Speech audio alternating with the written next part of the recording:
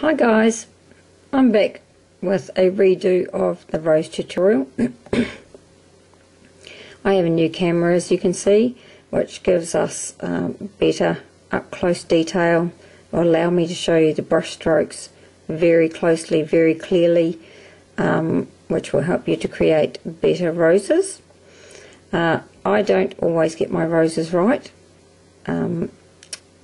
It's more of a personal challenge for me to do a good rose. I've never been asked for them for a design, but they are useful for little girls and crowns and things like that. So I'll show you how I create my rose.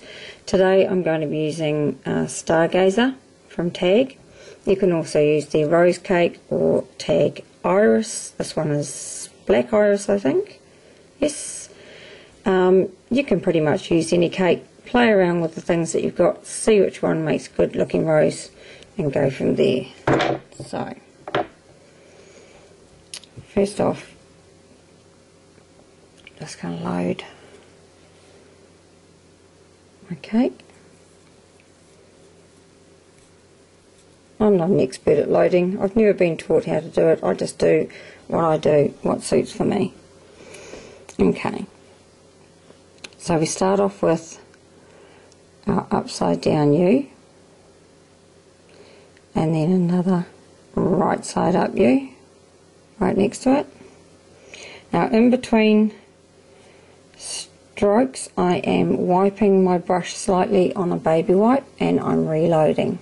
Now this is the only way I've found to get that crisp white edge that, that defines the edges of your petals. So going in for the second now. I'm going to start quite high up. I'm going to flick my brush out, trying to keep my dark edge still, and then I'm going to pull it down and pull it across the front. So pushing my brush out, keeping my dark edge still, pulling it down and across the front. Okay. Wipe my brush and reload.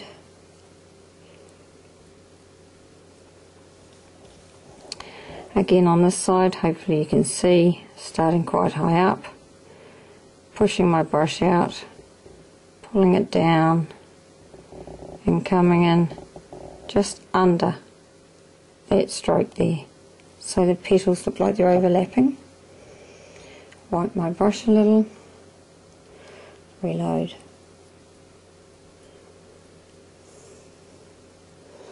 I'm starting again quite high. I'm going to flick my brush out again, keeping that bottom bit still, and then start coming down and across. So pushing out, bringing it down, and across the front again. Another reload.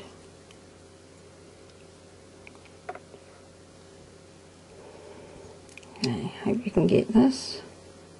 Starting quite high, pushing out, pulling down, pulling in to the front. Now I'm on to the last set. What I do here is I do what everyone else does in a normal rose. They flick their edge out, and as they're coming in they lift up this dark end and they just push the white through. So I'll show you how that goes. Pulling it out, lift up that dark edge and pulling the white through. Wipe my brush and reload.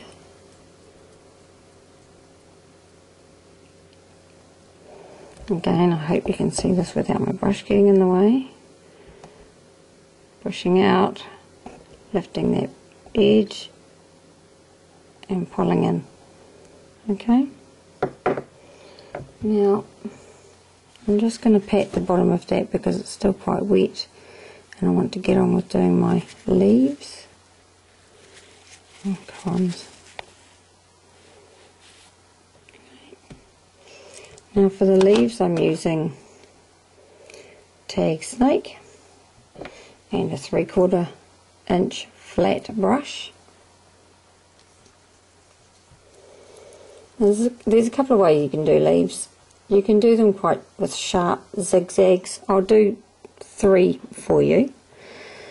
The first way is the zigzaggy way. I suppose we could do the zigzaggy one first. Do it over here. I'm starting right up by the rose, and I'm just scissoring in and out, in and out. And as I'm going down, pivoting my brush down towards where the point of the leaf is going to be. So start scissoring, starting to pivot my brush, and then pull away down the bottom. Okay, again, starting fairly up high, scissoring back and forward, starting to pivot my brush down towards that point. Then with my green at the top, I give my leaf a spine. That's not the flashiest leaf, obviously. Practice makes perfect. The other way I've found with roses is to do quite a rounded edged leaf. Now, starts off just like the other one, but instead of scissoring, we're going to round, round, round. So start up here, round, round, round, pivoting again down to where you think your point of your leaf is going to be. Start over here, round, round. I'm just keeping my eye on the dark outer edge of my brush. I'm only looking at this edge here. As long as I'm pivoting my brush down towards the bottom of the leaf, it doesn't matter what the inside, what my yellow is doing. Again, just with a spine. Okay. The third way to do leaves, and I'll have to do it away from this flower, or else it's going to look too piled up, is to load just quite a fat brush. And for these leaves, I'm just making a small line, then squashing, then as I'm coming away, I'm lifting up to a point. So again, little line, squish, lift up, pull away. These are nice for the stem of a rose, or basically around the base of any flower. I hope that helped you. I will be adding to the series of tutorials today with a double dip flowers. The secret of double dip flowers is mainly in the loading, so I will show you how I load my brushes and how I lay down my petals, and hopefully I'll see you for that. Thanks for watching.